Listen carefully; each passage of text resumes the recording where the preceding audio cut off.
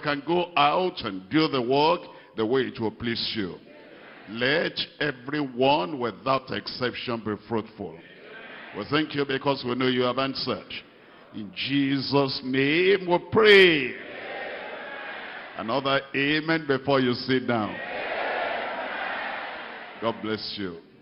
We're coming to 1 Samuel chapter 16. And we're reading from verse 7.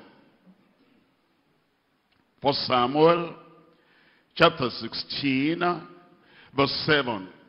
But the Lord said unto Samuel, look not on his countenance, or on the height of his stature, because I have refused him, rejected him. For the Lord seeth not as man seeth, for man looketh on the outward appearance, but the Lord looketh on the heart. The Lord looketh on the heart. As we look at that statement, and God makes a statement, an important statement, concerning men, and concerning himself, and concerning the way he evaluates man. You will see that God said he looks on the heart. Most men, most ministers will praise men because of what you see outwardly. Blame men because of what they see outwardly. They may approve or disapprove. They may reward or rebuke others. But it's always on the basis of outward action or outward behavior, without thinking of the state of the heart, the condition of the heart, the motive in the heart, the intention of the heart. But God says it's different. Of course, it will be different because he's God. He knows the heart of all men and of all women. And he evaluates on the basis of the motive from the heart, on the basis of the thoughts in the heart, on the basis of the intention that the man, the woman, the person has. The state or the condition of the heart is very important to God. It is actually the heart that determines the value and the worth of all the actions of men. As you look at an action, you cannot just say, that's good, that's praiseworthy, that's wonderful, that's rewardable. You must look at the intention behind that action. You might say that somebody speaks well. What's behind what is speaking? Somebody gives something. What's the heart behind the giving? And that's what the Lord is telling us. Seemingly good actions are evil and reprovable if they proceed from evil intentions and a particular heart. That is, somebody has an action that appears good, seemingly acceptable, and seemingly praiseworthy. Yet, if the intention is evil, and if the heart is hypocritical in doing that, all that will not be acceptable or accepted in the word in the sight of the Lord. Look at that verse 7 again. It says, but the Lord said unto Samuel. Samuel was a prophet of God. We are preachers and we are pastors and we are leaders and workers. And here Samuel was commending Eliab, and he was saying, here is the appointed of the Lord before me. And God says, Samuel, you know what? You're judging by the outward posture. You're judging by the outward stature. You're judging by the outward beauty.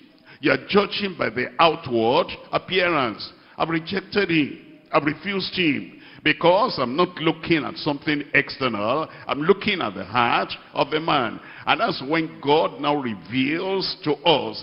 It says, man looketh on the outward appearance, outward expression, outward behavior, outward stature, outward propensities. But the Lord looketh on the heart.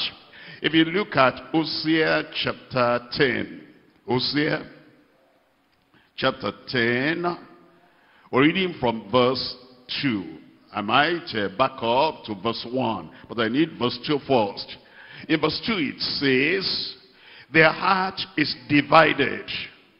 Now shall they be found faulty. You see, that's the heart. Somebody is doing something by repeated practice. A person may do the right thing.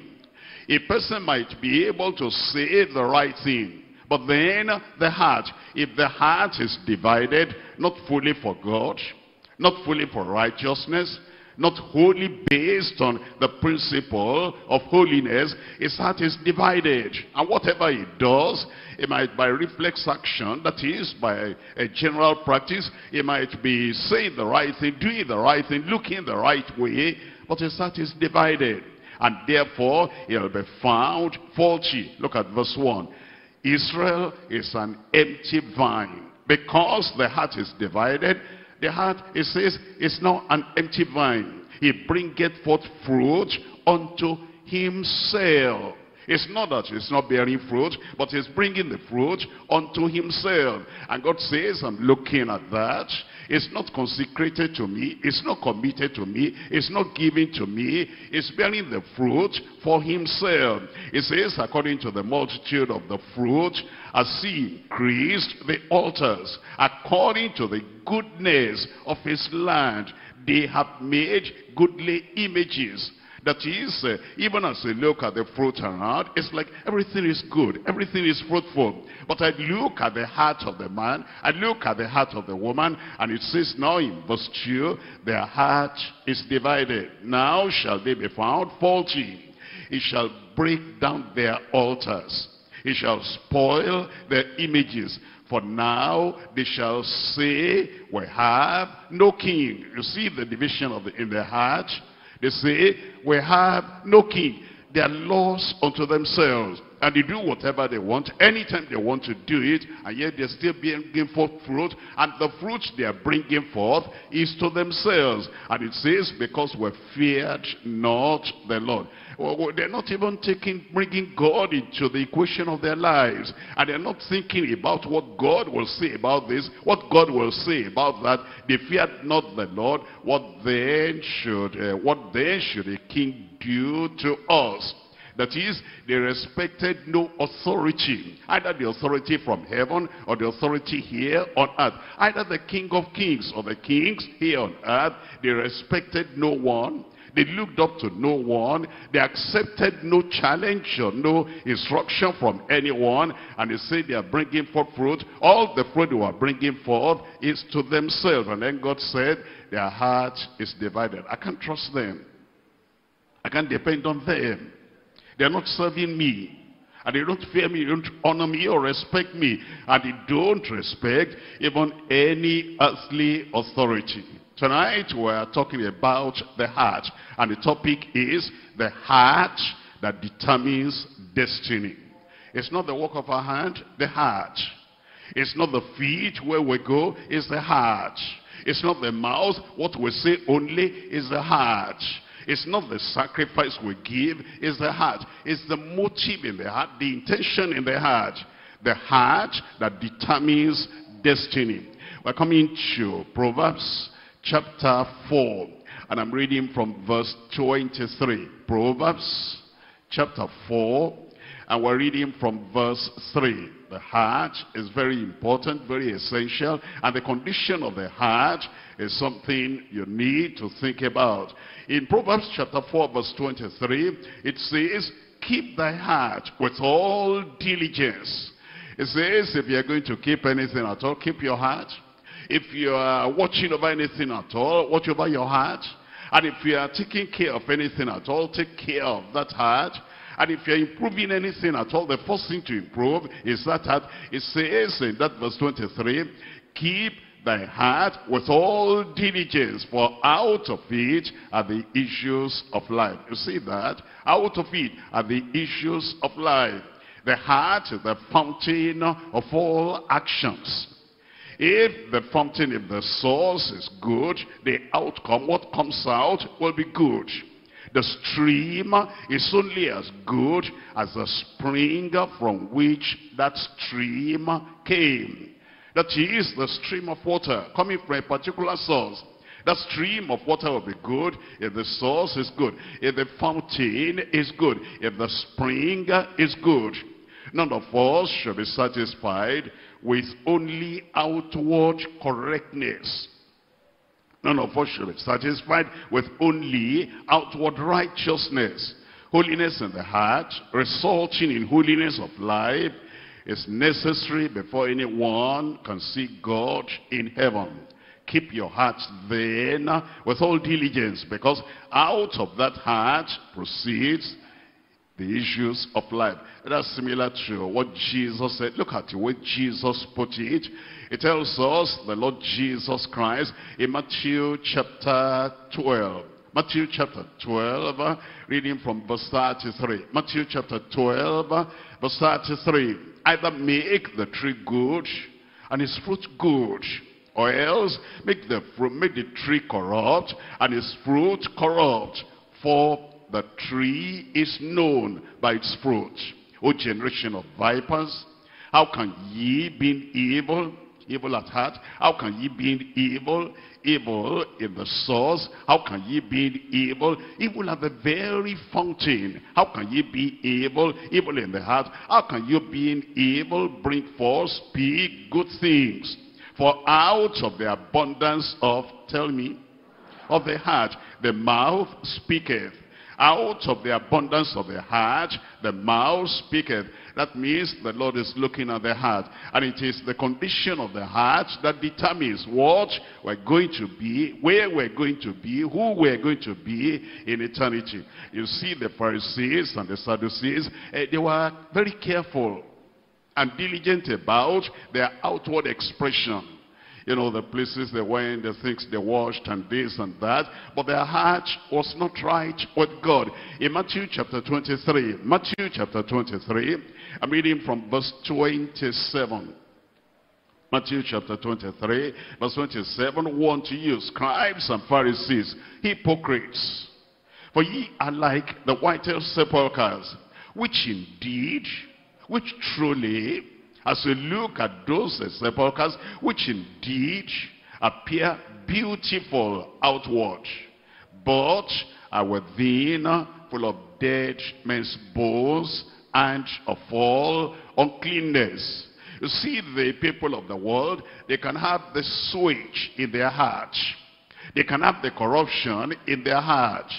They can have the stinking kind of material inside the heart, and cover it up with a slab, and cover it up with, something so concrete that the odor may not come out, the stench may not come out, but it says the heart is full of all of dead men's bones of uncleanness. Even so, in verse 28, ye also appear outwardly righteous unto men, but within ye are full of hypocrisy and iniquity. So the condition of the heart is very important. That's why it says in verse 33, ye serpents, ye generation of vipers, how can ye escape?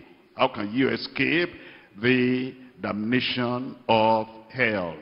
It's been very clear as we read those few verses of scripture that the heart is very important. And the heart must be cleansed. The heart must be circumcised. The heart must be purified. The heart must be purged before we can see the Lord up yonder. The topic again, the heart that determines destiny. It's not what you say alone, the heart. It's not the action of your hands alone, the heart. And it is not the fruit you are bearing alone, the heart. It's not the outward thing everybody can praise, everybody can appreciate. It's the heart. The heart that determines destiny. Three things we're looking at. Number one, the depravity of corrupt, condemned hearts. Hearts corrupt, hearts condemned, the depravity. The depravity of corrupt, condemned hearts. Point number two, the decision of convicted, contrite hearts. The word of God comes to you, and when that word comes, it brings conviction to the heart, and it brings a kind of a contrite heart. that leads you to Calvary, drives you to Calvary. And then you make confession of your sin, and you pour everything out.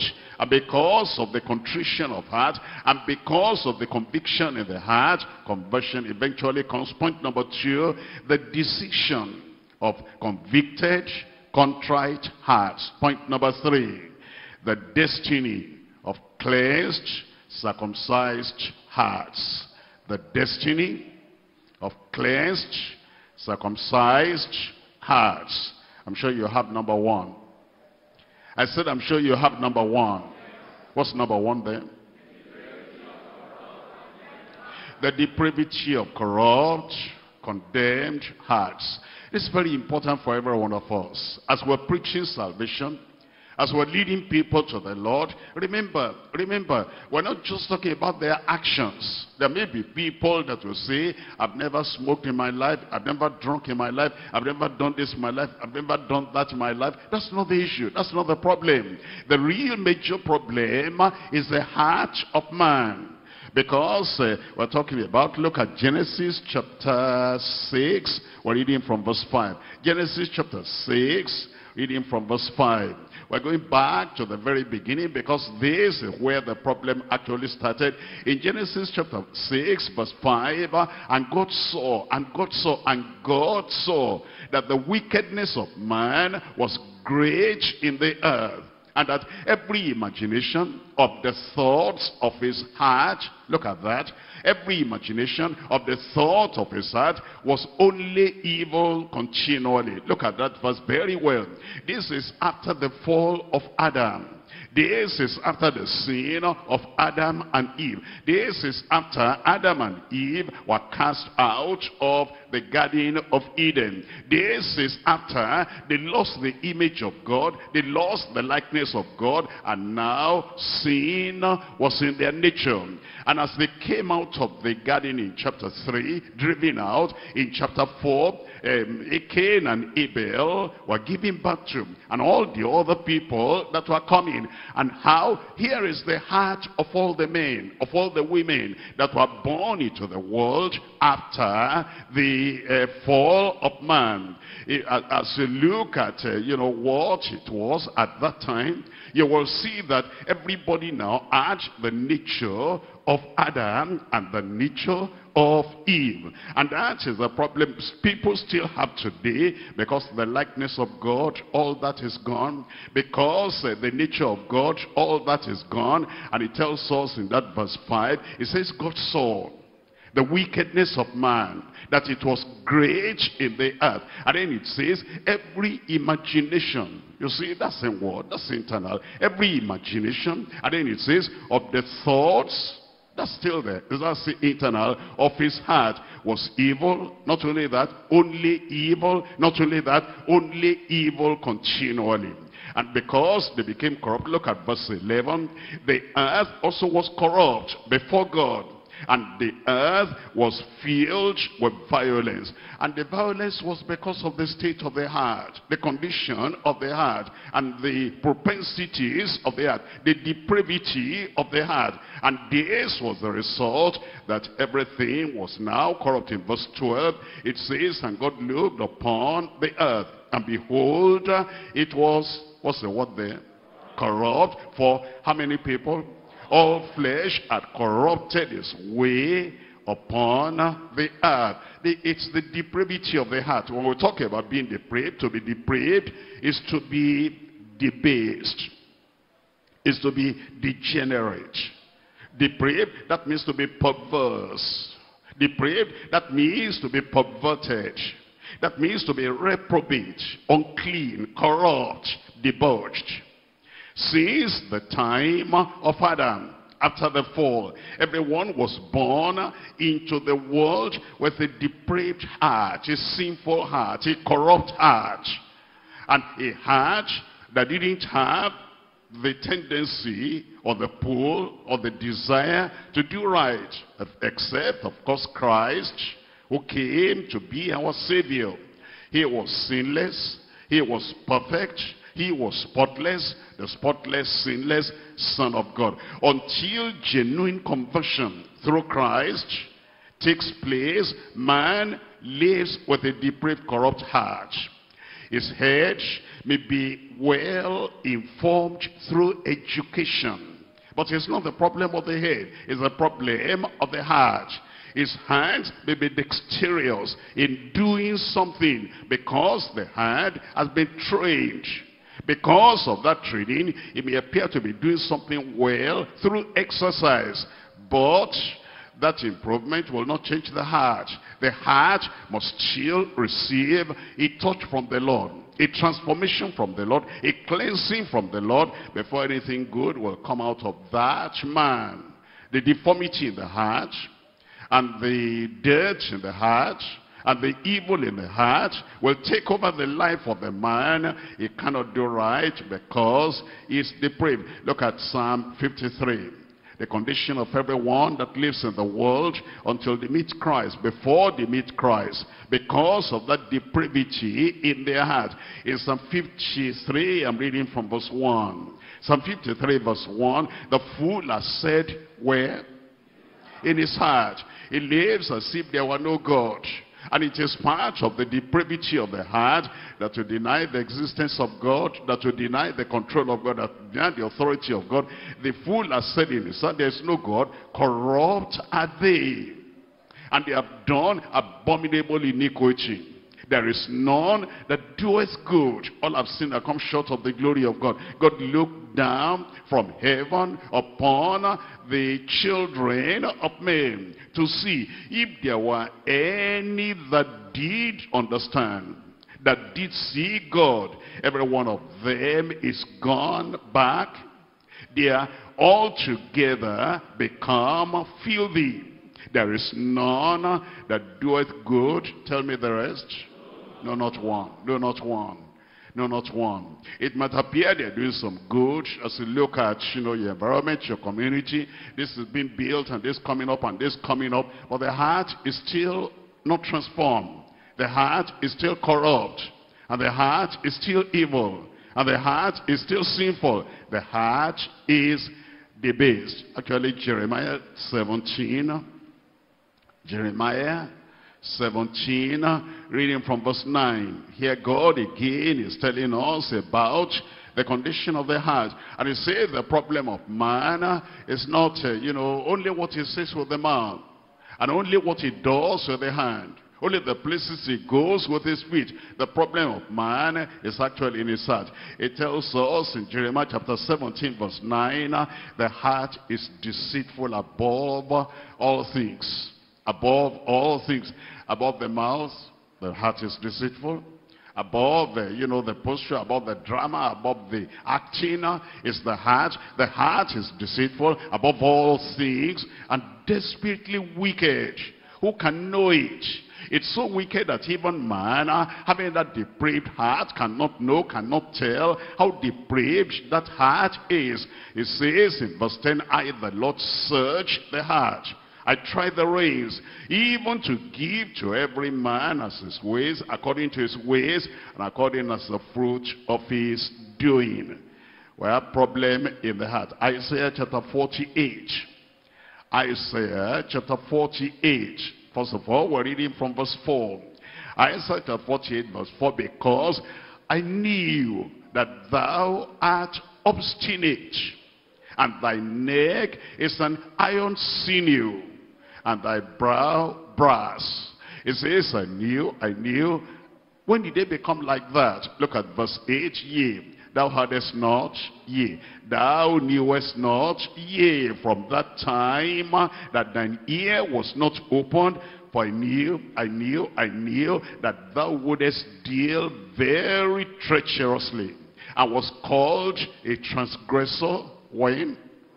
From the womb. From the womb, because the nature of evil was there, even from the womb. When a child is born, you can see as that child, even before the child begins to know how to talk and how to demand anything, you'll see selfishness there.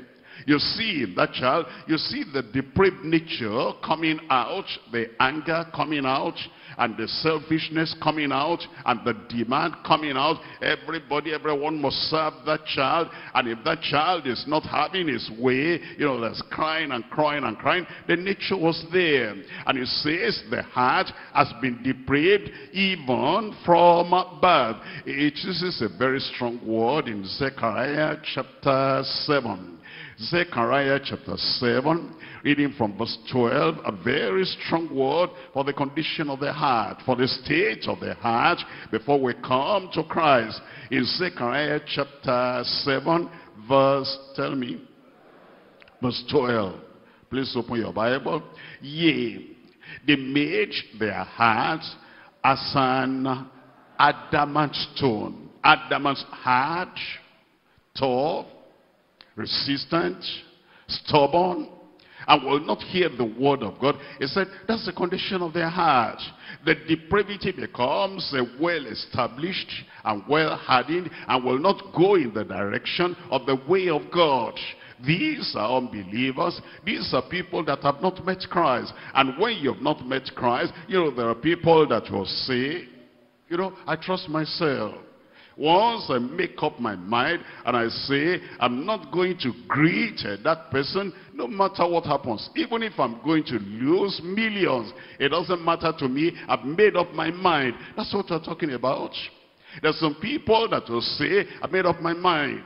It's not just your mind, it's your heart. And once I say this, that's final. When I say good night, I don't say good evening again. I say good night to you and I say bye-bye forever, forever. You see, that's how my mind is. That's how their heart is. And they say, I say good night there. Never will I say good evening again. If you see me there, that means I'm not the child of my father.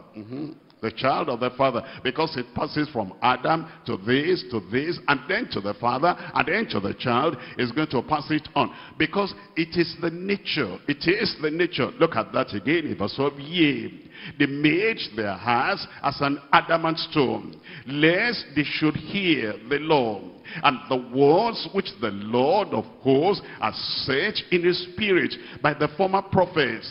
Therefore came a great wrath from the Lord of hosts. It says, therefore, it is come to pass that as he cried, and they would not hear. Adamant, stubborn, rebellious, resisting the word of God because of the corruption of the heart, the depravity of the heart. As he cried, as he called, as he spoke, as he proclaimed, as he pleaded, and they would not hear. So they cried, and I would not hear, says the Lord of hosts. It has consequence, that kind of heart. In 2 Chronicles chapter 36, 2 Chronicles chapter 36, reading from verse 13.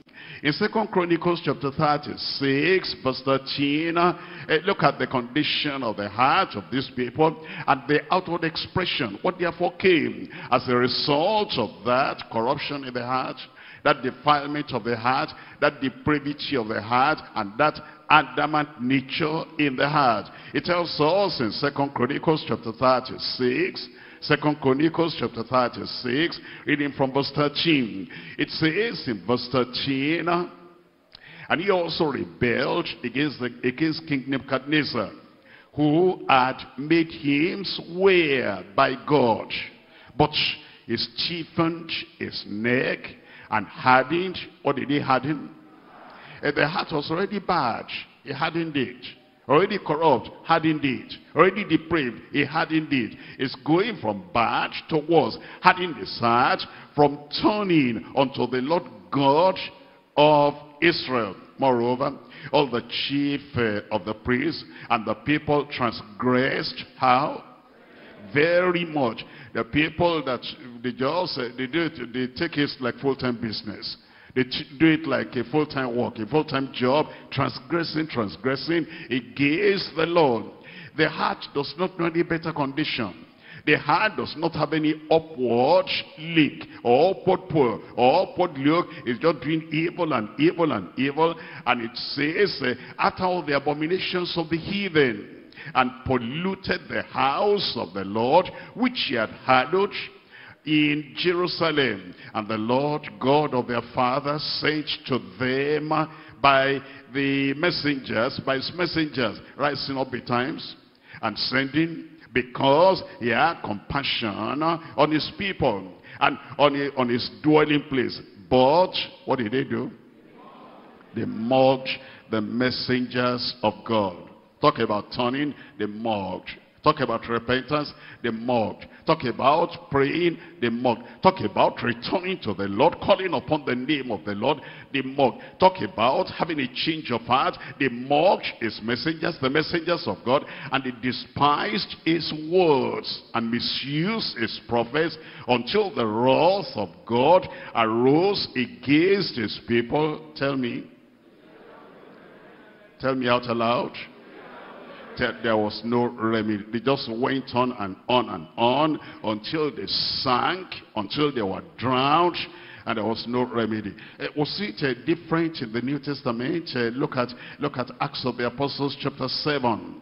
Acts of the Apostles chapter 7, the condition of the heart that has not been saved, the heart that has not been cleansed, the heart that has not been transformed, the heart that Jesus Christ has not done any work of grace in. It tells us in Acts chapter 7 verse 51, it says, "Ye stiff-necked and uncircumcised in heart." That's the problem. That's the problem. The heart is still in the depraved condition, natural condition, corrupt condition, and it's in the evil condition. And it says, ye stiff-necked and uncircumcised in heart and ears. Ye do, what's the next word? Always resist the Holy Ghost, as your fathers did, so do ye. And so you find that people who are thinking, I'll turn over a new leaf, I'll try by myself. No, you cannot, because the fountain is evil. What comes out of that fountain will be evil. The fountain is dirty. What comes out of that fountain will be dirty. And the fountain is polluted. What comes out of that fountain will be polluted. The fountain is corrupt and stinking. And what comes out of that fountain will be corrupt and stinking. In fact, Jesus said, what comes out of the heart unconverted, heart unsaved, heart unregenerated. In Mark chapter 7, reading from verse 21, it says, "For from within, out of the heart of men." You see, Jesus Christ gives us even the secret. He tells us why people are bad, why people are sinful, why people are evil. It says it's in the origin of that heart. It's the very foundation of that heart. It's the very fountain of that life. It says in verse 21, "For from within, out of the heart of men proceed evil thoughts." It comes from the heart. Adulteries, it comes from the heart. Fornications, it comes from the heart. Murders, it comes from the heart. Thefts, coming from the heart. Covetousness, coming from the heart. And then he talks of wickedness coming from the heart. Deceit coming from the heart. Lasciviousness from the heart. An evil eye. An evil eye. You know, whatever that means. Sometimes somebody will look at you like this. You can see the evil coming out of the eyes, coming out of the inner being of that person, because the heart is evil. And the fellow looks at you like this. If you are not born again and you are given to, you know, fear and superstition, you'll feel that, you know, that's an evil eye. It's like, you know, something bad may happen because there's an evil eye, and that comes from the heart. And it says blasphemy and pride and foolishness, all these natural things, what are they? All these, tell me out aloud, evil things. Everything we're ready, they're evil things. They don't take people to heaven. You can't get to heaven with all those things coming out of the heart if the heart is not cleansed, if the heart is not purged. It says all these evil things come from within and they defile the man. In Ephesians chapter 4, Ephesians chapter 4, we're reading from verse 18. Ephesians chapter 4, reading from verse 18. It tells us in verse 18, it says, having the understanding darkened. They don't understand. They can't understand. The light is shining. They cannot see the light. The word of God is coming forth. They cannot understand that word of God. They have the understanding darkened, being alienated from the life of God. They are separated from the life of God. You remember Adam separated from the life of God. And since was separated from the life of God, an evil nature came into him. His sinful nature was established, entrenched in him. And then all the children that were being born, they were being born in that same condition, that they're separated from the holiness of God, they're separated from the nature of God, they're separated from the likeness of God. And it says here that the being and the nature separated from the life of God through the ignorance that is in them, because of the blindness of what? Of their heart. The problem is the heart. The problem is the heart. If you find yourself that you claim to be saved, you claim to be born again, you came to be a child of God, and yet sinful things are always coming out. I say, I don't know why. I can't help it. It's coming from the fountain. It's coming from the heart. If you find that violence is always coming out, I can't help it. If you find that anger is always coming out, I can't help it. If you find that dirty thoughts are always coming out, I can't help it. I find that, you know, this kind of life that doesn't that doesn't befit a Christian is coming out, I can't help it. It's because of the condition of the heart. Look at verse 19. Who being past feeling. They don't even feel it now. No guilt, no condemnation, nothing at all, because of the adamant nature of the heart. It says, who being past feeling have given themselves over unto lasciviousness, to work all unrighteousness with what? Greediness. That is, it's like they're looking for righteousness. They want to practice unrighteousness. They want a chance to be able to give expression to the depravity and to the corruption in the heart. It says the reason is because the heart is evil. And that's what the Lord is warning us in Hebrews chapter 3. Hebrews chapter 3. Reading there from verse 12. Hebrews chapter 3, reading here from verse 12. It says in verse 12, take heed, brethren. It's not talking to believers.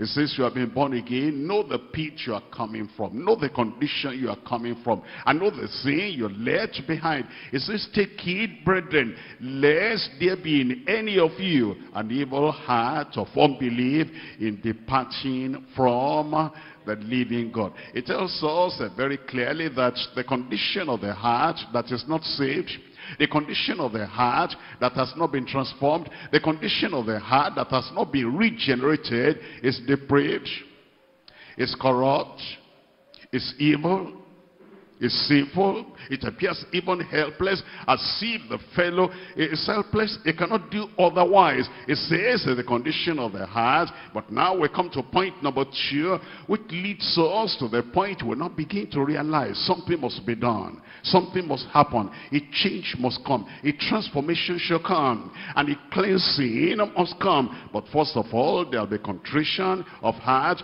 There will be conviction. There. Point number 2, the decision of convicted, contrite hearts. Point number 2, the decision of convicted, contrite hearts. You see, what the Lord is actually expecting is that man will come to realization. And that realization will bring a contrition in the heart, will bring sorrow of heart. How could I have been like that? How could I have remained like that? How was my heart like that? And how could I have done this and said this and gone there and drunk that and taken that? When that contrition comes, when that sorrow of heart comes, it drives on your knees, and God says that's what he's waiting for, and that is what he's looking for. We're looking at Isaiah chapter 57. Isaiah chapter 57, and we're reading from verse 15. Isaiah chapter 57, verse 15. In verse 15 it says, for thus says the high and the lofty one, that inhabiteth eternity, whose name is holy, and dwell in the high and holy place, with him also that is of a, what kind of heart? Contrite and humble spirit, to revive the spirit of the humble, and to revive the heart of the contrite ones. That tells us then the contrition is very important. When you see the condition of your life and the way you've been living that life, this is not pleasing to God. God is a holy God. God is a righteous God. God is a good God. And God is a God who expects that those who serve him will follow after righteousness. But you see, you've been going to church. You see, you've been reading the Bible. You see, you've been calling yourself religious. But the heart was still in the original condition, depraved and dirty and corrupt and debauched. Then you come to the Lord in real contrition, and God says that's exactly what he's looking for, and that's what he's looking at. You cannot just come to God and say, hello God, good morning Jesus, I come to see you today. And isn't it wonderful? I'm coming. I want to see. They talk about salvation. They talk about conversion. They talk about eternal life. Can I have that eternal life? Thank you, Jesus. Thank you, Jesus. Amen. I got it. No. No contrition. No sorrow of heart. No sorrow for your sin. And then you just say, I'm all right, I'm all right. And then you're acting familiar with the Almighty God. It says, no, that's not out of salvation. It's not just to say, praise the Lord, praise the Lord. Raise up your hand, I raise up my hand. Now I'm saved. No, we don't get saved that way. There's contrition of heart. There's conviction for your sin. And then there's confession. You go to God in prayer. And then you confess that. And you're promising the Lord, Lord, you saved me out of this. Never will I go back to that again. Look at Isaiah chapter 66. I'm reading from verse 2. Isaiah chapter 66. We're reading from verse 2. For all those things as mine hand made, and all those things are being, says the Lord. But to this man, here is God talking, but to this man, only this kind of man, but to this man will I look, even to him that is poor and of a contrite spirit, and trembleth at my word. Of a contrite spirit, you hear the word of judgment, you tremble. You hear what God says is going to do against all sinners in any church, in any denomination, and you tremble. It says, to this man will I look, the people that have contrite hearts. We're looking at Psalm 34. Psalm 34, I'm reading from verse 18. Psalm 34, verse 18, it says, the Lord is nigh unto them that of a broken heart, and saveth such as of a contrite spirit. So don't let us make salvation cheap. Salvation is not cheap. Forgiveness is not cheap. Grace of God, the grace of God is not cheap. And the love of God is not cheap. And conversion experience is not cheap. Calvary is not cheap. And what Christ has done is not cheap. It's not just come, come, come. Everybody come. Well, come with your sin. Come with your load. Come with whatever. God doesn't mind at all. How could you say that? A holy God, a righteous God does not mind that you have been living in sin? It says no. If God is going to save, if God is going to forgive, it says the Lord is near unto them that of a broken heart, and saveth such of a contrite spirit. We're looking at Psalm 51. In Psalm 51, I'm reading from verse 17. Psalm 51, verse 17. The sacrifices of God are a broken spirit, a broken and a contrite heart, O God, thou wilt not despise. The psalmist recognized that. David recognized that. And that's why he came praying this prayer unto God. He had been a favored man of God. He had been a king. The Spirit of God was upon him. And through that power of the Spirit of God, he had killed Goliath. And eventually became a king. You know his story. And now he did this atrocious sin. He committed adultery, committed murder, and then took that woman to himself. And it says, and God was displeased with what David had done. And now he's coming to God. What did he realize? Realize the sacrifices of God are a broken spirit. And then a broken and a contrite heart, O God, thou wilt not despise. Look at his prayer. Look at verse 1. Have mercy upon me, O God, according to thy loving kindness, according to the multitude of thy tender mercies, blot out my transgressions. David here was saying, Lord, I know myself now. I'm convicted. I'm a transgressor. I've done evil. You see, these are not the people coming to God and saying, God, well, I made that mistake. They're calling sin a mistake. Lord, I misjudged the situation. They're calling iniquity, misjudging the situation. They're saying, oh God, you know, everybody has his fault, and here is my peculiarity, here is my fault. No, not at all. David said, I'm a transgressor. Look at verse 2, wash me thoroughly. From my iniquity, cleanse me from my sin. You see the languages. You're saying there's a contrite man, there's a convicted man. It says, my sin. It says, my iniquity. It says, my transgression. For I acknowledge my transgressions, and my sin is ever before me. I can see the picture. When I stretched my hand towards that woman, I could see my picture when I drew that woman to myself. I could see my picture when I wrote that letter to Job. I could see the picture. Everything is fresh before me. It is a man that had real conviction. And if you're going to be forgiven, if you're going to be changed, if your heart is going to be transformed, this contrition, conviction is necessary. Against thee and thee only have I sinned and done this evil in thy sight, that thou mightest be justified when thou speakest, and be clear when thou judgest. Behold, I was shapen in iniquity. He said, I know my problem. I know the source of my problem. Even from birth, I knew that I had this depravity in my heart. And it says, in sin did my mother conceive me. Behold, thou desirest truth in the inward parts, and in the hidden parts thou shalt make me to know wisdom. Purge me, purge me, purge me with hyssop, and I shall be clean. And wash me, and I shall be whiter than snow. There's nothing I can do for myself. I cannot reach out to my heart and cleanse my heart myself.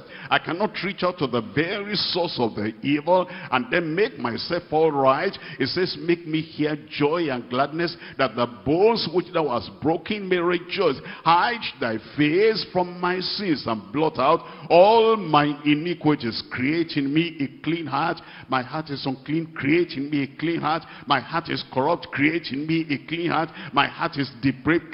Create in me a clean heart. O God, renew a right spirit within me. Cast me not away from thy presence, and take not the Holy Spirit from me. Restore unto me the joy of thy salvation. I used to feel it. I used to know it. I used to sense it. The joy of salvation. The delight in salvation, and the happiness in salvation, and I will go about as if there was no problem in the world. But now all that joy is gone, all that reality is gone. Restore unto me the joy of thy salvation, and uphold me with thy free spirit. Then will I teach transgressors. I cannot teach now. A transgressor cannot teach another transgressor. I cannot teach now iniquities in my life. I cannot tell other people to be free from that iniquity. I cannot teach now I'm a sinner, and a sinner cannot teach another sinner. But save me, forgive me, restore me, change me, transform my life.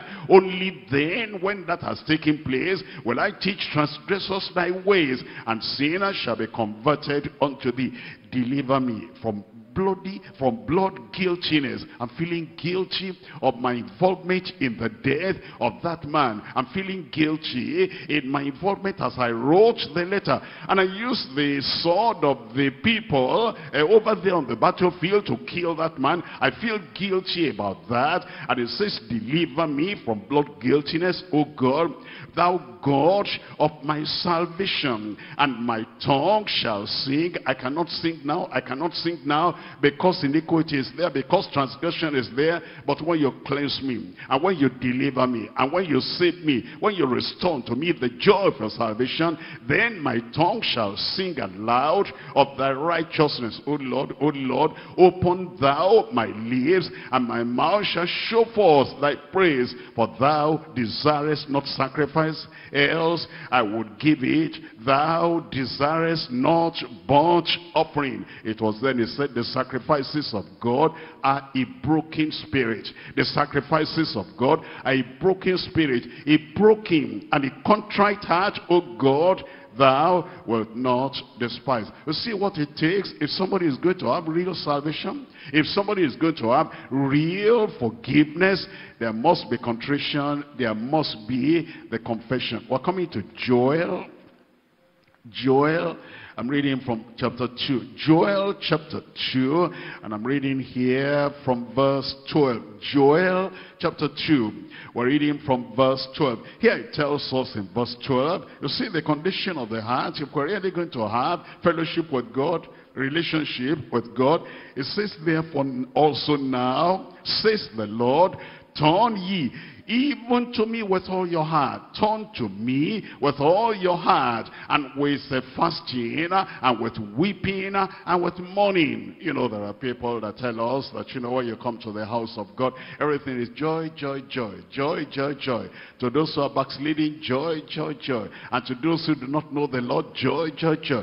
To those whose names are not written in the book of life in heaven, joy, joy, joy. They say, the joy of the Lord. They say, cheer up. How about all you people, the way you are?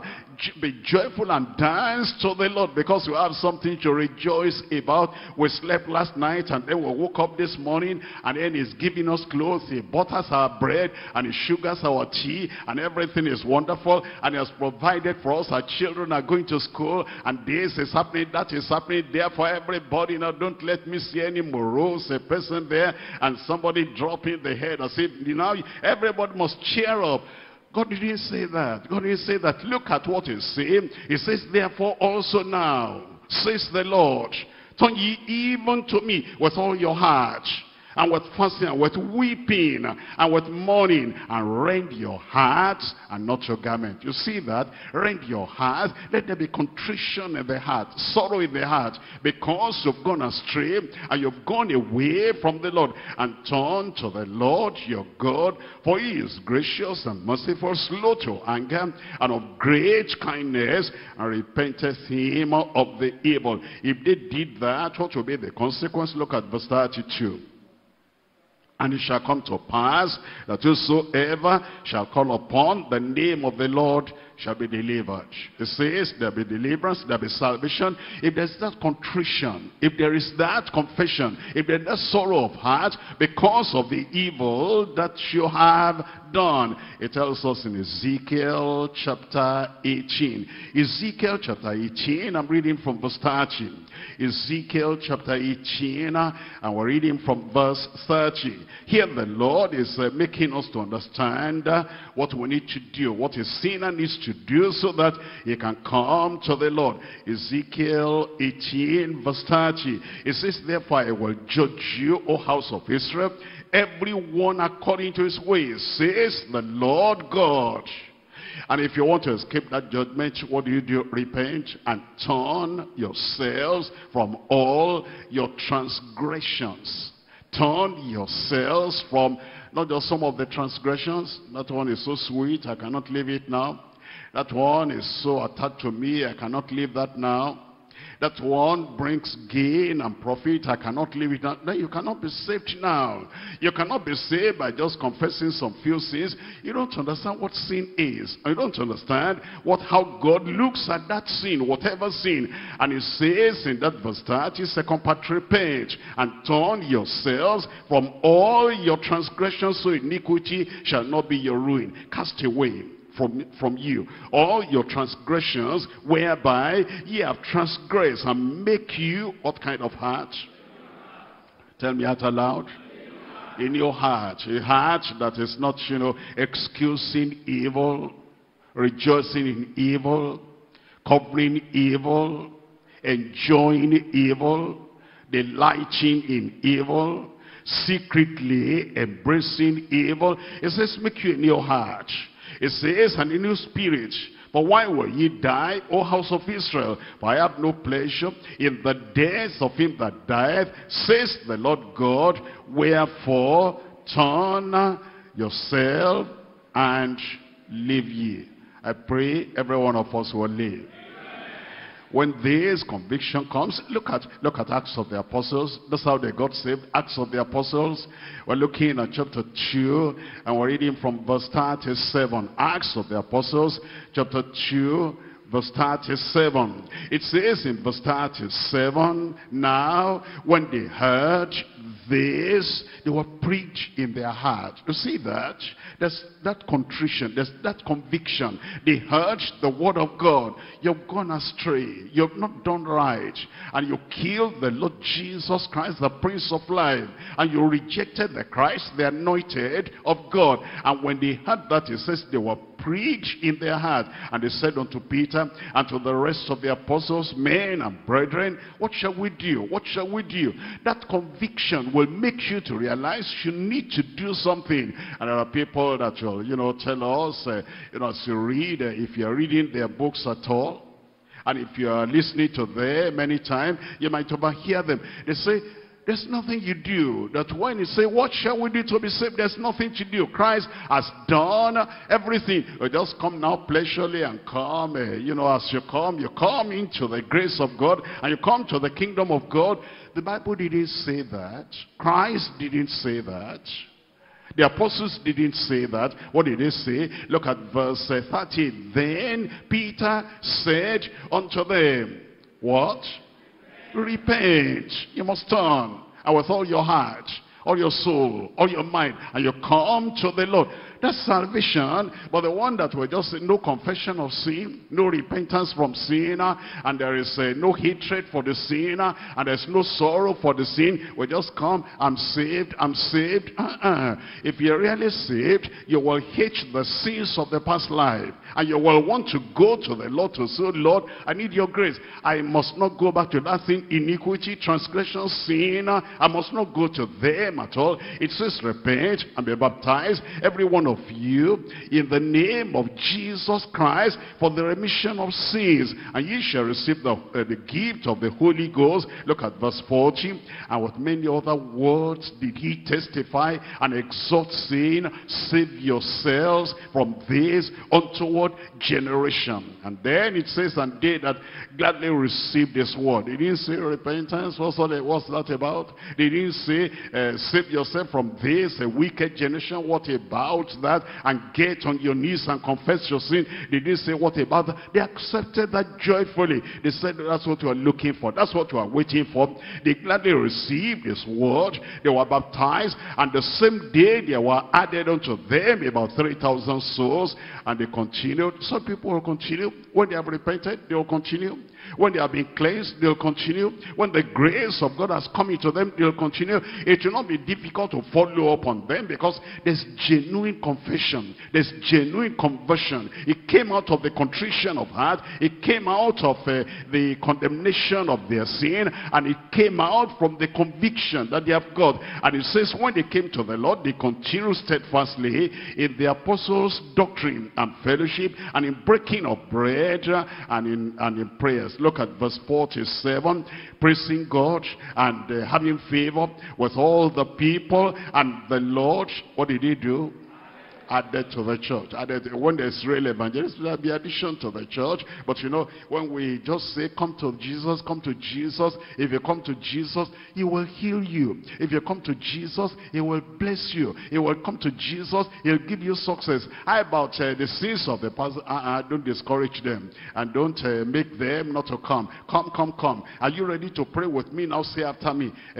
Jesus, I come to you now. I come to you now. Thank you for what you've done for me. Thank you for what you've done for me. I know you died for me. I know you died for me. And I know you want to save me now. I know you want to save me now. And I come. And then, thank you. You have received me. You have received me. In Jesus' name, amen. And then after you want to follow up the people, they're back in the jungle of sin. They're back in all their evil practices, because there's no contrition. There was no conviction, and there's no conversion. It's just mere confession that meant nothing to them and nothing to the kingdom of God. But for the people who have been asking, what shall we do? We feel guilty. What shall we do? We feel condemned. What shall we do? We feel convicted of our sins. What shall we do? Repent. And then they repented. Then the Lord added them to the church, such as should be saved. I pray that our preaching will be faithful to the word in Jesus' name. We're looking at the word of God in Romans chapter 8. Romans chapter 8, when that genuine conversion has taken place, it is not the preacher that will tell them, now you are saved, now you are saved. You're not the one to tell them. The Holy Ghost will tell them. In Romans chapter 8, I'm reading from verse 14. Romans chapter 8, verse 14. It says, for as many as are led of the Spirit of God, they are the sons of God. The Spirit take over their lives when they are converted. And the word of God will be very precious to them. It says, for ye have not received the spirit of bondage again to fear, but ye have received the spirit of adoption, whereby we cry, Abba, Father. The Spirit itself beareth witness with our spirit that what? That were the children of God. That's what happens, because there's been real conviction, there's real contrition, and these people have really come to the Lord. Christ makes a difference in the life of that sinner. Now he's born again. Christ makes a difference in the life of that backslider. Now he's born again and restored. The experience of salvation is real, and the Holy Ghost is bearing witness to that. That salvation we're talking about includes a number of things. Number one, it includes forgiveness. Salvation, it includes conversion. Salvation, it includes peace of mind. Salvation, it includes justification. And the Lord is looking at him now as if he had never said that salvation includes regeneration. There is a new life that is created within him, and there's eternal life, there's transformation and change of heart. This change of heart is the beginning of the divine operation in the heart of man. Not the end, is the beginning and not the end. There is still more to be done in the heart of this person that has now come to the Lord. That brings us to point number 3, the destiny of cleansed, circumcised hearts. Remember, there's conversion now, there's salvation now, there's regeneration now, there's a new life now. Old things are passed away, all things have become new. But we still need to understand there's that inward depravity. There's that inbred sin. There's that nature that the person brought into this world. Although he can now say, my Lord, my God. And God can say, I am your Lord, I am your God. Yeah, there's something God wants to do for him and God wants to do in him. The destiny of cleansed, circumcised hearts. We're coming to Deuteronomy chapter 30. Deuteronomy chapter 30, and I'm reading from verse 6. It says, and the Lord thy God, these are not sinners, these are not Egyptians, these are people that God himself is claiming that they belong to him. The Lord thy God will circumcise thine heart and the heart of thy seed, to love the Lord thy God with all thine heart, with all thy soul, that thou mayest live. You remember when somebody came to the Lord Jesus Christ and said, what's the greatest commandment in the law? And Jesus said, the first and the greatest commandment is this, thou shalt love the Lord with all your heart, all your soul, and all your mind, and all your strength. And then you love your neighbor as yourself. But you see, you cannot do that without this circumcision. Even though God had given us the command, he knows that the man is perennially and completely weak, that he cannot love the Lord with all the heart, all the soul, all the mind, and all the strength. He has to do something to the heart. That's why it says, the Lord thy God will circumcise thine heart and the heart of thy seed, so that you'll be able to love the Lord your God with all your heart, with all your soul, and with all your mind. What God said he will do in the Old Testament, he will circumcise your heart.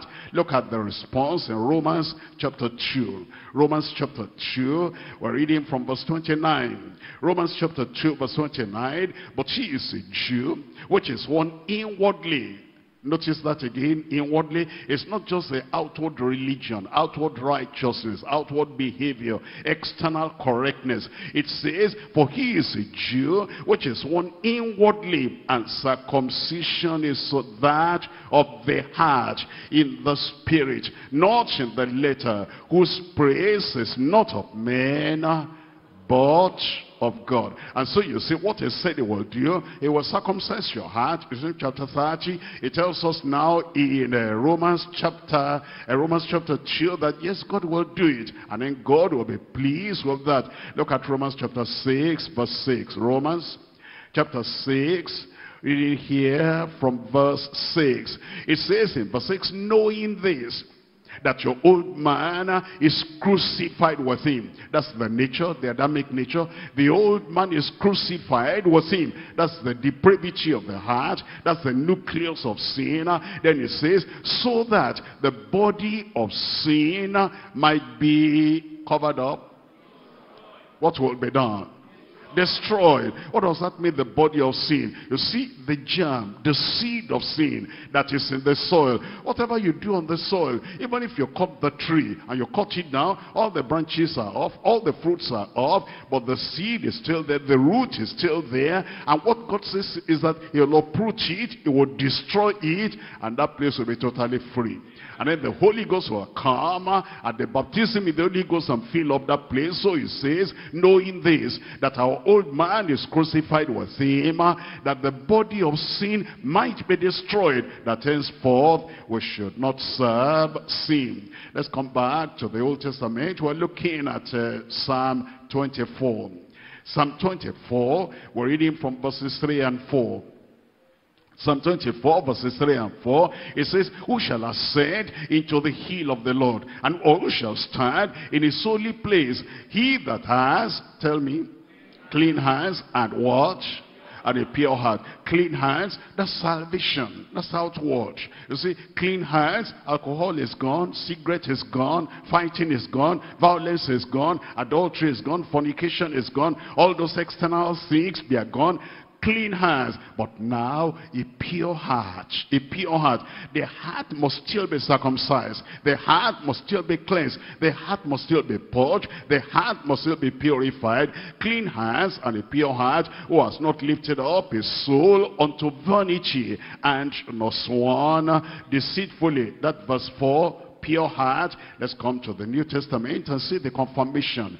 In the New Testament, we're reading from Matthew chapter 5, and we're looking at verse 8. It says, for us to get to heaven, for us to dwell with God in eternity, it says, clean hands are not enough. I don't do this, I don't do that, that's not enough. I'm clean, I'm clear, I'm all right. Externally, it says that that's not enough. There must be pure heart. Look at Matthew chapter 5, verse 8. Blessed are the pure in heart. What will happen?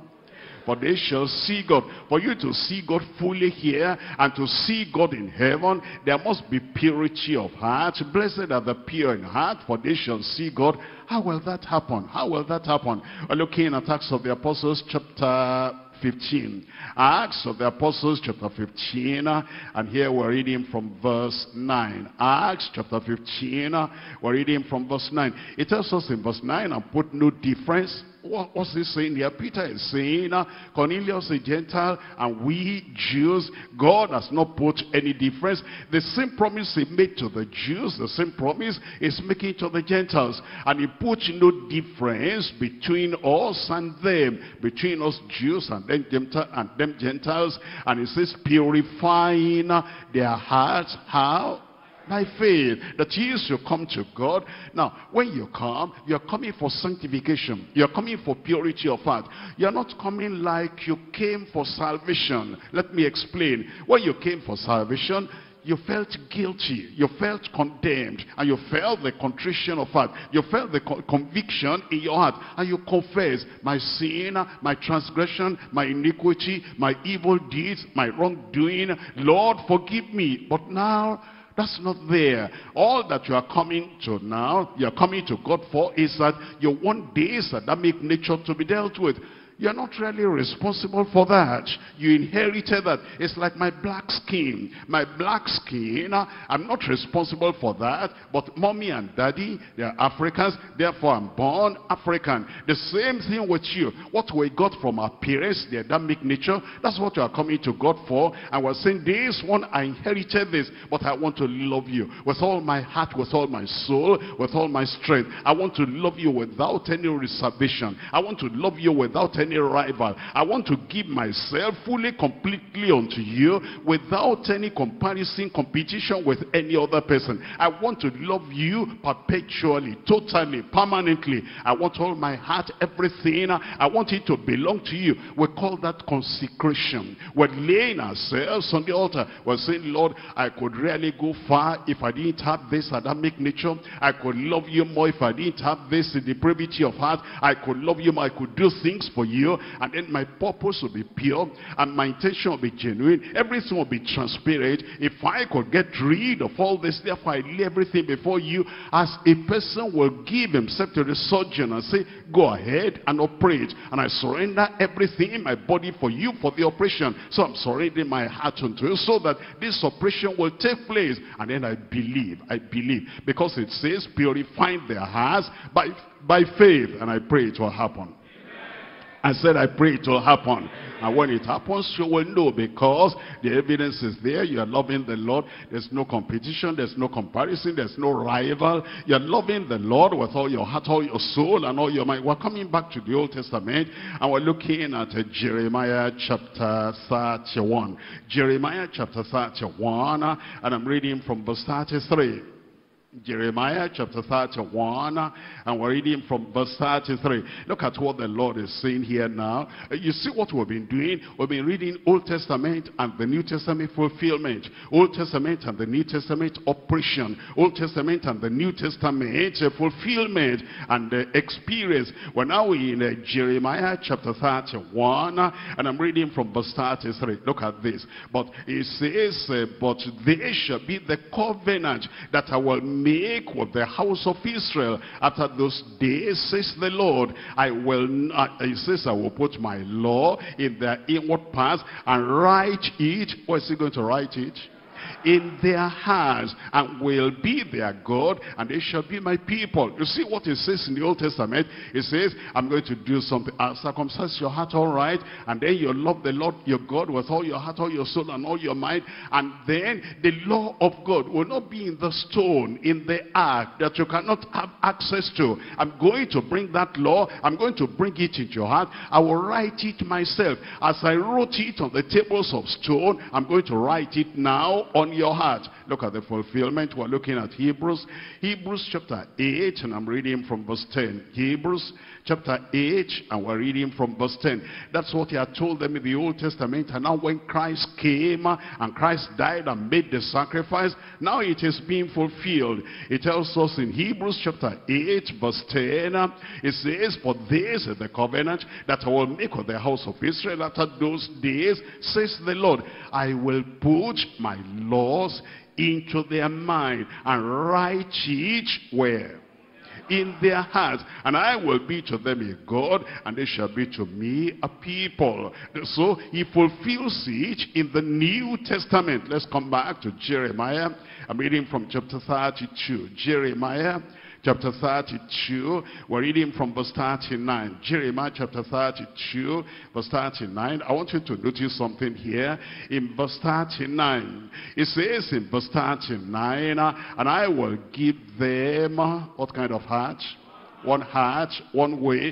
Do you remember what Jesus said when he prayed for our sanctification? That they may be one, the Father in me and I in them, that they may all be one in us. Sanctification makes us one. One with the Father, one with the Son, and one with the Holy Ghost, and one with the Scriptures, the Word of God, and one with the people of God who are sanctified. It says in this verse 39, and I will give them one heart and one way, that they may fear me forever. For it says, for the good of them and of their children after them. Look at this, verse 40. And I will make with them what kind of covenant? Tell me out aloud. everlasting covenant with them, that I will not turn from them to do them good, that I will put my fear in their hearts, that they shall not depart from me. What kind of covenant again? Everlasting covenant. Come to Hebrews chapter 13. We're looking at the fulfillment now. Hebrews chapter 13, I'm reading from verses 20 and 21. Hebrews 13, reading from verses 20 and 21. Now the God of peace that brought again from the dead our Lord Jesus, that great shepherd of the sheep, through the blood of the, tell me, everlasting covenant. You see, it tells us in the Old Testament, and the people to really get into the experience, because Christ has now come. Look at verse 21. Make you perfect. That's the sanctification there. In every good work, to do his will, working in you that which is well pleasing in his sight, through Jesus Christ, to whom the glory forever and ever. Amen. The Lord will do it. The Lord can do it. If he can do it, why will he not do it? If we come to him the right way, he sanctifies. And when you are sanctified, the fire of God will come in your soul. It will burn off that Adamic nature in Jesus' name. Hebrews chapter 2, I'm reading from verse 9. But we see Jesus, who was made a little lower than the angels for the suffering of death, crowned with glory and honor. And it says that he, by the grace of God, should taste death for how many people? He tasted death for me. I said he tasted death for me.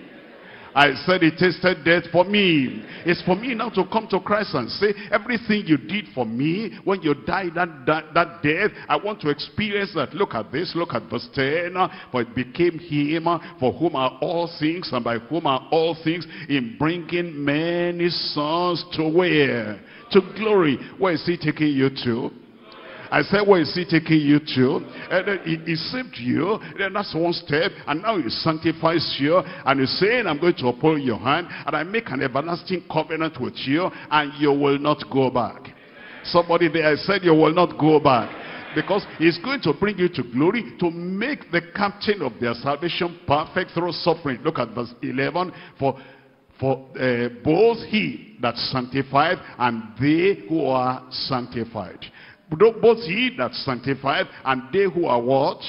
Sanctified. That was sanctified there. They say in the Greek, you don't understand Greek, don't worry, but they say in the Greek, it's in the aorist tense. That is something established, something done, something finalized, something you have experienced, and it is there. Even in the English language, it's very clear.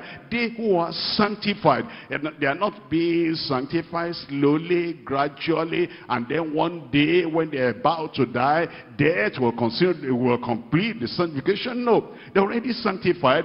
They who are sanctified are all of one, for which cause is not ashamed to call them brethren. Thank God we're brethren.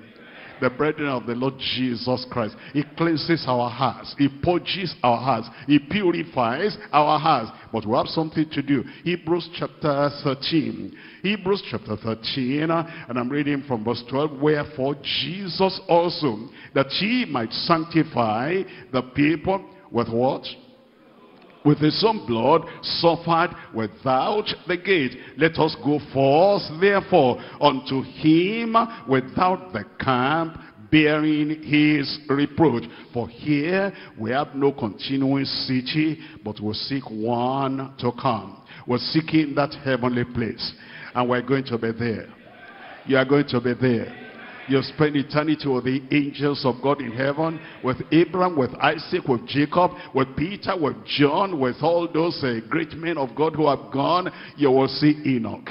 You will see Elijah. You see all those faithful people of God. And the people we have read about, and the people who have helped us that we have read about, will see them face to face. And more than that, we'll see the face of the Lord Jesus Christ. And we'll see the Almighty God himself. But remember, blessed are the pure in heart, for they shall see God. I want to see him. I said I want to see him. I said I want to see him. It's going to take the heart being purged and purified and being circumcised and being cleansed. He can do. If he has done it before, he can renew it again. I said he can renew it again. And then with the very fingers of God, he'll write his word in your heart.